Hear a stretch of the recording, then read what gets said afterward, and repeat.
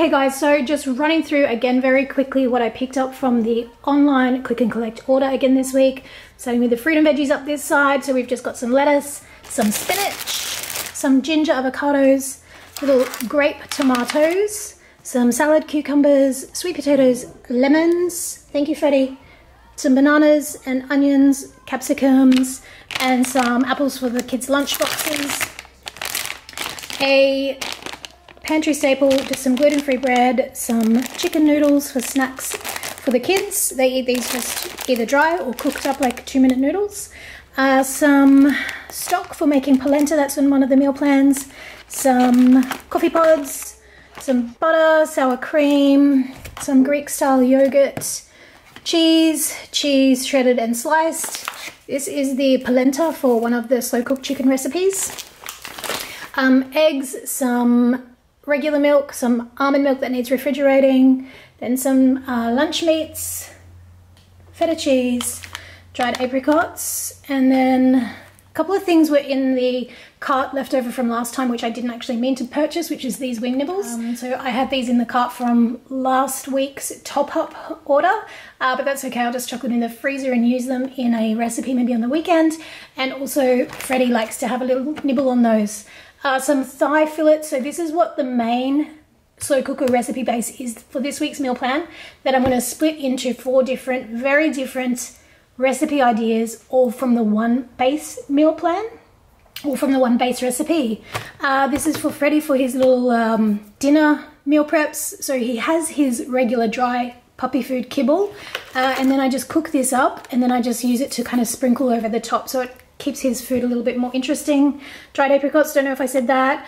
Some olives, that's going in one of the chicken cacciatore recipes. So some base tomato pasta sauce for slow cooked base. And then these ones I like to have, these were on special, I think they were $3 each, so I picked up a few of those. Some sliced beetroot, a backup can of just tuna, some salsa, red kidney beans, chickpeas, just some freezer chips. The kids usually have these like on the weekends sometimes. If we don't have these with the meal, the kids sometimes just make these on the weekends for a snack. Some rice crackers, chocolate cookies, these were on super special. Replacement rolled oats, and then just some lunchbox snacks, so some little Pringles, popcorn, bread rolls for lunch boxes, corn thins, just some veggie herb sea salt, which my son asked to get, some Shapes pizza, then some cereal, so some Nutri-Grain, and I got these ones because I mentioned to the kids that I'd seen them, and they're like, oh Mum, get them, and I was like, oh, it's like $7 a box, so these were on special, so I got those for them for a treat. Some salted pretzels, and then this oat milk I tried this week and I liked it, so I repurchased it, and then they must have been out of stock, so they've substituted it for this brand, which is also good, so I'm happy with that. And I think this one's way more expensive than this one, so that's good. And then just some iced tea cordial and some pink grapefruit. So I just mix these with soda stream water instead of having like soda or soft drinks, which is a good little tip. And then just some, multi-pack of the veggie chips. Ooh. And then again, this was a substitute. I asked for like the bakery loaf of white bread, but they've just substituted it with the, I don't know, basic white bread. Anyway, Riley was the one that always asks for white bread, so I just got that for him. So I'm going to quickly put all this away, same old, put it away, and then start on the meal prep, which is much simpler this week than last fortnight when I did that super, kind of not complicated, but it was just like a lot of cooking each night. This week I'm going super easy on myself. I'm making one base recipe with the chicken and then splitting it out into 4 very different recipes. So I'll show you what the meal plan is.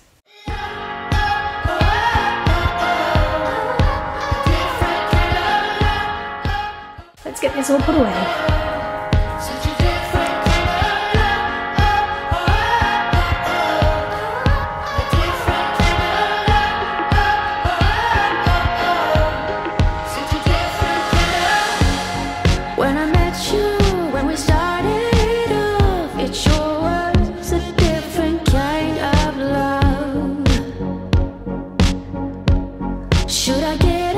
Should I get up and run? Stop dead right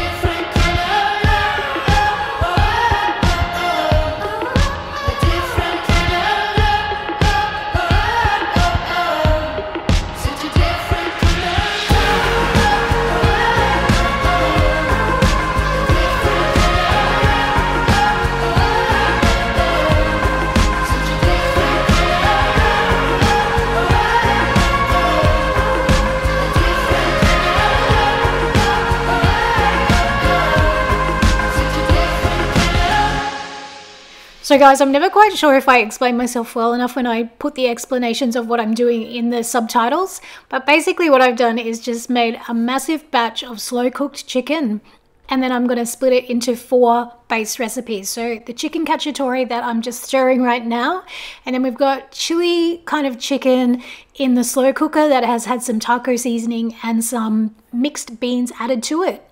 And then I have set aside some that I'm going to turn into like a Moroccan-inspired sort of tagine chicken, although it's cooked in a saucepan, but just a Moroccan-style chicken. With the chicken cacciatore, we're going to have it like one night plain, just like chicken cacciatore. And then with the leftovers, we're going to make some little mini pies, homemade pies with it. And then I think there'll also be enough to make like another leftover meal, which will probably just be like a pasta dish or something like that. I absolutely love doing this when I just use one big base recipe and then kind of split it out into different meals. And people might think, oh, it's a lot of chicken to have in one week, but the meals are so different that you don't really notice it and you don't get sick of it. So here I'm just adding the chickpeas and some Moroccan seasoning to the Moroccan tagine. And I know tagine is a cooking instrument, but I don't have one, but we're just calling that, and some dried apricots as well.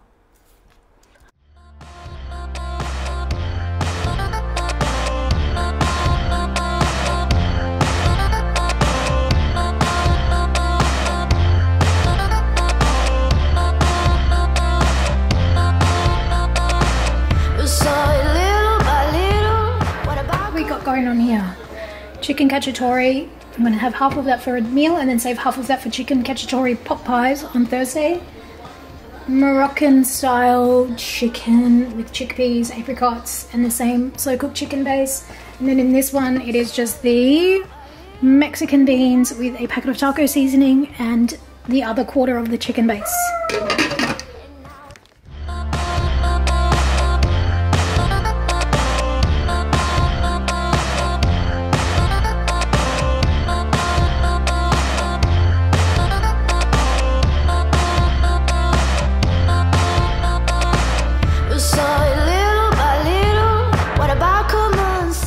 Okay, so I thought I would pop back on and do a little voiceover to explain how I make the polenta.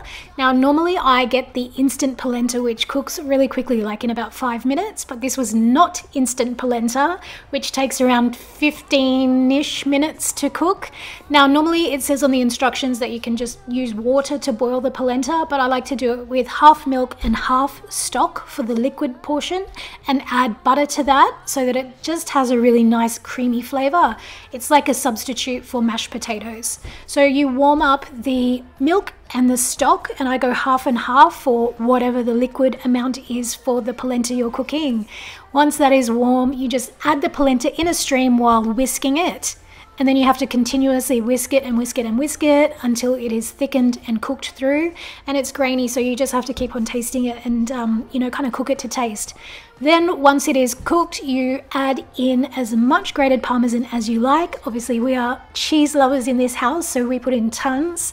And then you just season it with salt and pepper, and it is a great and pretty simple alternative to, you know, the regular mash that you might have as a side dish. So definitely, if you haven't ever tried making polenta at home, definitely go ahead and try it. It's not Riley's favorite, I must say, but I kind of keep making him try it with different dishes.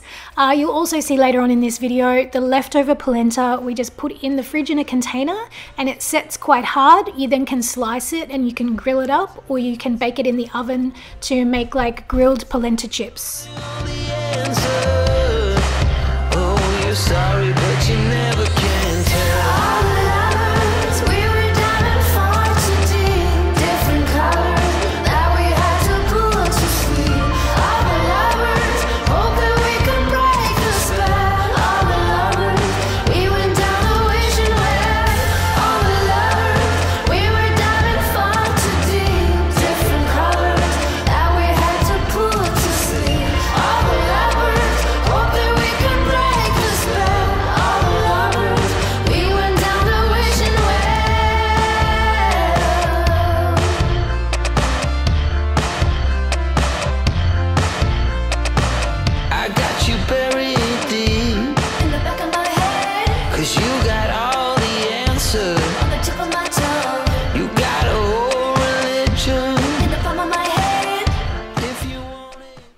Now, since I have been making these meal prep, cook with me type videos, and I share like footage of us eating dinner together, a lot of people comment that we eat at the table, and it's always positive comments, but I'm like, where do people normally eat their dinner? Like, do you eat it on the sofa or in a coffee table or at the kitchen bench?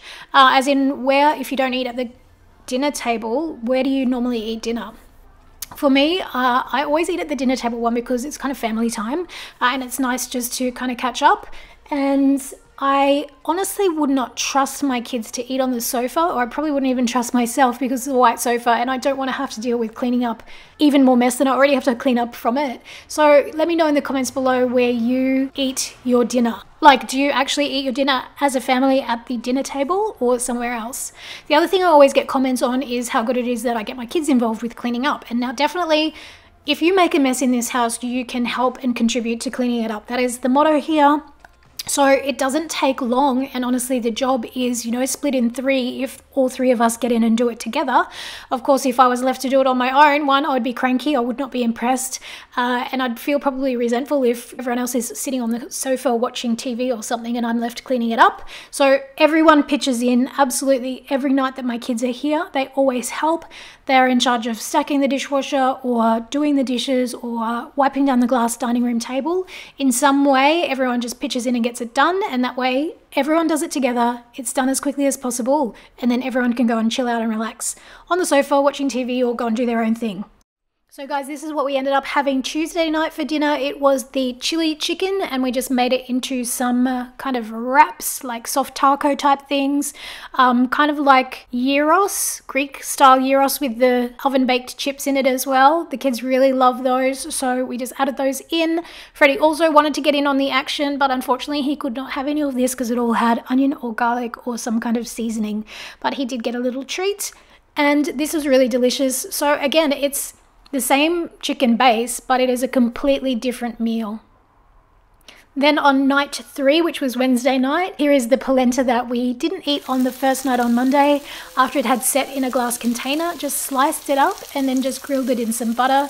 And then it's grilled polenta with the Moroccan style chicken. And I know that they wouldn't typically normally be served together, I don't think, but just using up the leftovers. And honestly, we don't really care in this family if it goes together or not. As long as it tastes good, that's all we're interested in. And then on the Thursday night, we had the leftover chicken cacciatore in some pasta. So that was a really delicious, quick, simple meal. I like to do really simple meals on Thursday night because we have swimming training in the afternoon and we often get home late. So this was a perfect recipe. Oh, you're sorry, but you never can tell. Then for the last night, we actually had the leftover chicken, and we used all the leftover chicken meals, and we just made some Kmart mini pies. Now this wasn't actually the footage of us making those particular pies. We had this footage of us making them another time. So this isn't the chicken filling, but this is how we make the mini pies with leftovers. So different filling, not the chicken, but this is the exact same process that we go through to make these pies. This is a Kmart pie maker. It was, I think, $30, so a total bargain. And all you do is cut out some short crust pastry to put on the base of the pies, fill it with whatever you want, and then use puff pastry to top them. You can actually now get a 6-pie pie maker from Kmart. I think it's around the $40 mark.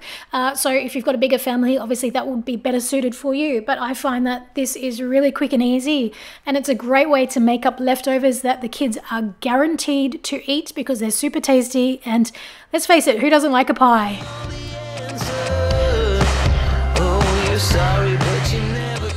So guys, that is it for today's meal prep, grocery haul, cook with me, eat with us video. It's been a long time since I've made this with the 21-day challenge.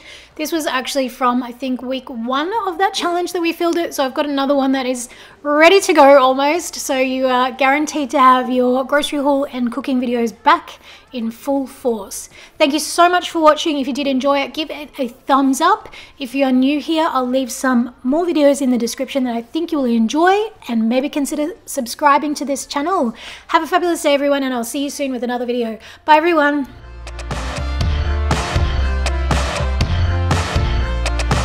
I got you buried